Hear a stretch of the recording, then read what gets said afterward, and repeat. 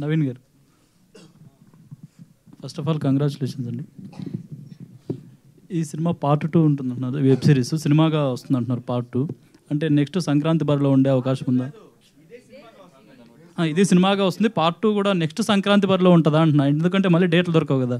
Season 2 ఉంది, season 3 కూడా ఉందండి. అంటే ఫస్ట్ అనుకున్నప్పుడే అనుకున్నాం. అంటే అది ఎప్పుడు ఉంటుందండి? నెక్స్ట్ సంక్రాంతికి ఉంటుందా తర్వాత? ఇప్పుడు ప్రస్తుతం నాకు ప్రతి ప్రొడక్షన్ హౌస్ నుంచి మా ఆదిత్యకి అడ్వాన్స్ ఇస్తా అని నాకు కాల్స్ వస్తున్నాయి. So it depends. So it depends. అంటే నేను ఆదిత్యని అడిగాను, చేసేద్దాంరా సెకండ్ సీజన్ అంటే, మధ్యలో ఒక సినిమా చేస్తాను సార్ అన్నాడు. So it's up to him, it's completely his decision. ఇంకోటి మంచి స్క్రిప్ట్స్ ఉన్నవా?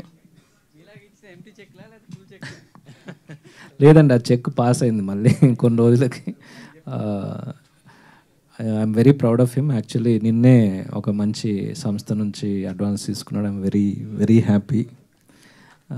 సో వీడు డబ్బులు తీసుకోవడానికి భయపడుతుంటాడు వీడు. సో బాబు వెళ్ళురా తీసుకో. So I'm very happy. It's a bright talent. So season 2 season 3 ఉందండి. అది మా ఆదిత్య. మంచి స్క్రిప్ట్స్ ఉన్న వాళ్ళు మిమ్మల్ని సంప్రదించవచ్చు అని చెప్పారు కదా, అంటే మిమ్మల్ని రీచ్ అవ్వాలంటే ఎలా?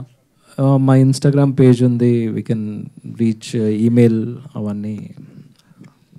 నవీన్ గారు. Yes sir. డెవిల్ సినిమా మీరు చూసారా, ఎలా ఉంది? చూసాను సార్, బాగుంది సార్. కొంచెం స్క్రీన్ ప్లే చేంజెస్ జరిగినట్టు అనిపించింది. It's good.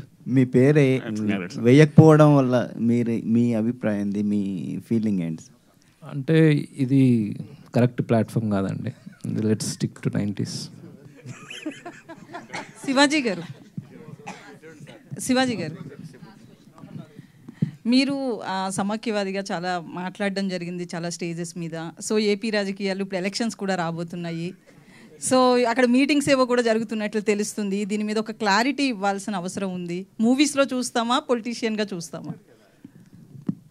ఫస్ట్ మీరు ఒక పదాన్ని సరి చేసుకోవాలి. I'm not a సమైక్యవాది. నేను ప్రత్యేక హోదా కోసం పోరాడాను తప్పితే సమైక్యవాదం గురించి కాదు.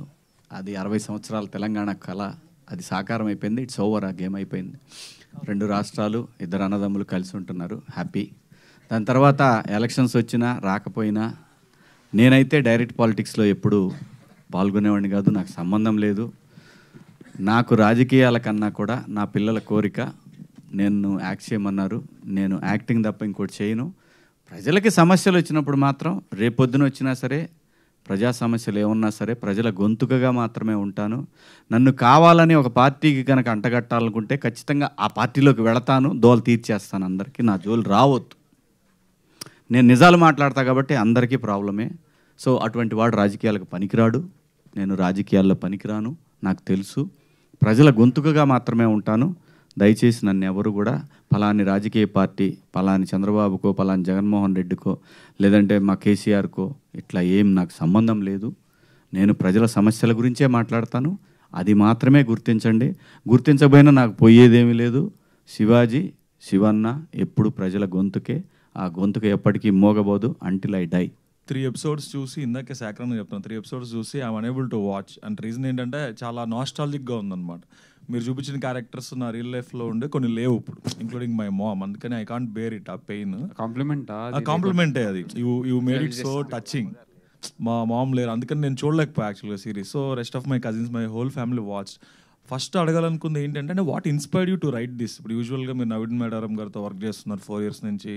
ఆయన అన్ని పెద్ద పెద్ద థ్రిల్లర్స్ అవన్నీ అటెంప్ట్ చేస్తున్నారు కదా. సో వాళ్ళంటి వాళ్ళని చూస్తే మనకు అవే చేయాలనిపిస్తుంది. కానీ you just move away from ఒక సో సింపుల్గా ఉండే, చిన్నప్పుడు టీవీ సీరియల్స్ ఉండే, స్కూల్ అయిపోయిన ఋతురాగాలు, దాని తర్వాత కొన్ని సీరియల్స్ మెట్టెల సవడి అలాంటివి ఉండే. అవి చూసినప్పుడు చాలా హార్ట్ఫుల్గా ఉండే. సేమ్ అంత హార్ట్ఫుల్ ఫీలింగ్తో ఇది రాయాలని ఎందుకు అనిపించింది? You look so young and why do want to right this actually? మనకి ఒక డిఫరెంట్ టేస్ట్ ఆఫ్ రైటింగ్ ఉంది అని చెప్పాలి. ఇంకోటి అప్పుడు మనకి బడ్జెట్ ఆలోచించుకొని కొన్ని తక్కువ బడ్జెట్లో మనం ప్రూవ్ చేసుకోవాలి, చిన్నగా ఏదైనా కథ రాయాలి అనిపించినప్పుడు అన్నీ అయిపోయినాయి. అంటే లవ్ స్టోరీస్ తీసేసారు, తర్వాత ఫ్యామిలీ డ్రామాస్ అన్నీ తీసేసారు. 90s అనేది ఒక ఎమోషన్ బేసికలీ 90s కిడ్స్కి. బీయింగ్ 90s కిడ్ నాకు తెలుసు, మనం ఏదైనా 90s సాంగ్ ఒకటి వింటే ఆ రోజులు గుర్తొస్తాయి మనకి. ఇప్పుడు ఋతురాగాలు సాంగ్ వింటే దూరదర్శన్ గుర్తొస్తుంది, అంటే కొన్ని దూరదర్శన్ సీరియల్ ఆ డేస్ అన్నీ మనకి ఆటోమేటిక్గా గుర్తొస్తాయి. సో ఆ డేస్ అన్నీ నా మైండ్లో ఉండిపోయినాయి అట్లా. సో నాకేమనిపించిందంటే ఒక వైబ్ ఉంది 90స్కి, దాన్ని మనం ఈజీగా రిప్రజెంట్ చేస్తే మనకంటూ ఒక లైఫ్ స్టైల్ ఉంది, తర్వాత మనకి ఒక రికగ్నైజేషన్ వస్తుంది, మనకు అటెన్షన్ వస్తుంది, మన అర్థమవుతాయి చాలామందికి అని చెప్పి దాంట్లో మళ్ళీ యాడ్ ఎక్కడ మిస్ కాకుండా ఫ్యామిలీ హౌ ఇంపార్టెంట్, మనం ఎట్లా ఫీల్ అవుతుండే, మిడిల్ క్లాస్ లైఫ్ అంటే ఎట్లుంటుంది. 90స్కి మనం ప్రాపర్గా చూసేసినాం ఆ ట్రాన్స్ఫర్మేషన్. ఇప్పుడంటే అందరికీ ఫోన్లు అవి వచ్చినాయి, అప్పుడు లేకుండే మనకి. సో అప్పుడు ఎట్లుంటుండే మన లైఫ్, ఎంత క్యూట్గా ఉంటుండే అని చెప్దాం, అట్లా స్టార్ట్ అయింది. వండర్ఫుల్. శివాజీ సార్. సార్ యాక్చువల్గా చెప్పాను కదా చూడలేకపోవడం వన్ ఆఫ్ ద రీజన్ ఏంటంటే మా ఒక ఫ్రెండ్ వాళ్ళ ఫాదర్, బెస్ట్ ఫ్రెండ్ వాళ్ళ ఫాదర్ మా సైన్స్ టీచర్ అనమాట till our high school. So అందుకే ఆ క్యారెక్టర్ మీరు ఆయన కూడా ఈజ్ నో వన్, అందుకనే I'm unable to watch the content.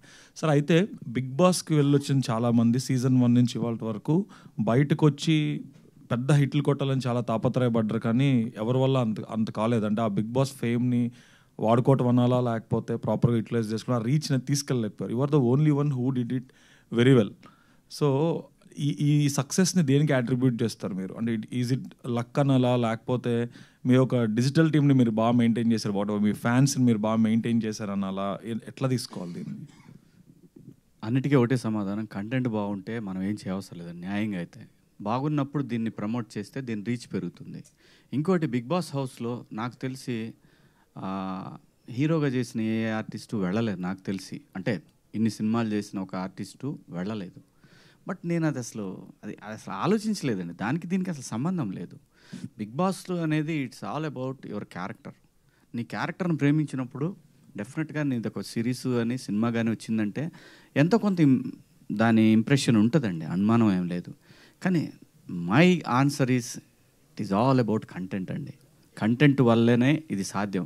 ఇంకోటి కూడా నేను మనకి తెలుగులో ఓన్ ప్లాట్ఫామ్స్ అంటే మనది ETV win own platform, I mean Telugu, అలాగే ఆహా, వీళ్ళందరికీ ఇప్పుడు చూడండి మీరు టీవీలో చూసినా కూడా జబర్దస్త్ ఒక చాలా పెద్ద హిట్ ప్రోగ్రామ్. సో నేను జెమినీలో వర్క్ చేసే టైంలో మేడంది ఒక సిరీస్ వచ్చేది ఈటీవీ మన జెమినీలో. మేడం ఏంటది మీరిద్దరు చేసింది? నేను మర్చిపోయాను, అది పృథ్వీ మీరు చేశారు, ఆలుమగలు, రమణి వర్సెస్ రమణి. ఎంత పెద్ద హిట్ అండి. నేను అంటాను మన ఓన్ ప్లాట్ఫామ్స్లో ఇలాంటి సిరీస్, ఇలాంటి కంటెంట్ కనుక రమణి వర్సెస్ రమణీలు అనేది ప్రతిరోజు మన ఇంట్లో మన వైఫ్, మన హస్బెండ్, పిల్లలు, ఇది నాకు తెలిసి ఇంతకన్నా మంచి అప్రోచ్ ఇంకా లేదండి. ఛాన్స్ రాదు, నిజంగా చెప్తాను. ఈ ఎంతసేపు కొరియన్ ఎక్స్పీరియన్సు, హాలీవుడ్ ఎక్స్పీరియన్సు, ఇది కేవలం మీకు దొరికేది కొంచెంసేపు మీ బ్లడ్ ప్రెషర్ పెరిగేటటువంటి కాకుండా హాయిగా బయట నుంచి టెన్షన్స్. మన రెగ్యులర్ లైఫ్లో మనం బతకడానికి రకరకాల టెన్షన్స్, చాలా ప్రెషర్స్, మన సరౌండింగు, మనం చేసే జాబ్ అన్నిటికీ ఉంటుంది. ఒక్క ఇదేంటంటే ఇంటికి వచ్చిన తర్వాత భార్య ఒక స్ట్రెస్ బస్టరు, పిల్లలు, దాని తర్వాత టీవీ పెడతాం. మనం టీవీ పెడతాం. వాడికి కావాల్సింది ఏంటప్పుడు? మర్డర్ చేసే సీన్లు కాదు, లేదంటే థ్రిల్లర్స్ కాదు. వాడికి కావాల్సింది ఒక ఎంటర్టైన్మెంట్. నా దృష్టిలో నేనైతే నాకున్న అనుభవంతో చెప్తున్నాను నేను.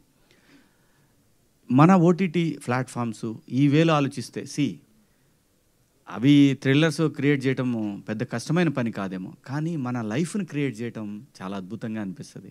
అది దాని రీచ్ కూడా చాలా తొందరగా ఉంటుంది. ఇంట్లో కూడా అందరూ ఈ థ్రిల్లర్స్ ఇవి చూడరు పాపం. నాకు తెలిసి అయితే ఈ ప్లాట్ఫామ్స్లో, చాలా ప్లాట్ఫామ్స్లో కూడా మొబైల్లోనే స్టూడెంట్స్, పిల్లలు వీళ్ళు మాత్రమే చూస్తారని నేను ఎక్కువ అనుకుంటా. 10% ఫ్యామిలీ వాళ్ళు కొంతమంది చూస్తారు. అది మిస్ అయిపోతున్నాయేమో ఈ ఓటీటీ ప్లాట్ఫామ్స్. అందుకే ఎందుకు ఫస్ట్లో ఒక భూమి లాగా వచ్చి ఇప్పుడు మళ్ళీ కంటెంట్ని కొనటం ఆపేశారు? ఎందుకు? రీజన్ ఏంటి? బికాస్ మొనాట్నీ వచ్చింది. మొనాట్నీని బ్రేక్ చేయగలిగింది #90s. అందుకే అందరికి కూడా ఈటీవీ విన్ అనే యాప్ ఎవరు బాగుంది అని అంటే, ఇప్పుడు సెల్ ఫోన్ ఉందండి, సెల్ ఫోన్ కొనుక్కోవడానికి 2 కిలోమీటర్లైనా వెళ్తాం. ఎందుకు వెళ్తాం? మనకు కావాల్సిన సెల్ ఫోన్ అక్కడ ఉంది. సో ఇది కూడా అంతే. కంటెంట్ బాగుంది అని అంటే నీ ప్లాట్ఫామ్ కొత్తదా పాతదా ఏమీ చూడరండి, ఖచ్చితంగా వచ్చి తీరుతారు. ఆ వేలో ఇప్పుడు ప్రైమ్ కానివ్వండి, నెట్ఫ్లిక్స్ కానివ్వండి, ఇవన్నీ కూడా మనకున్న ప్లాట్ఫామ్స్ ఏవైతే ఉన్నాయో ఓటీటీ, నా దృష్టిలో ఇండియాలో ఫ్యామిలీ కంటెంట్ను మించిన సక్సెస్ రాదండి. ఎన్ని తరాలైనా సరే మీరు రాసి పెట్టుకోండి.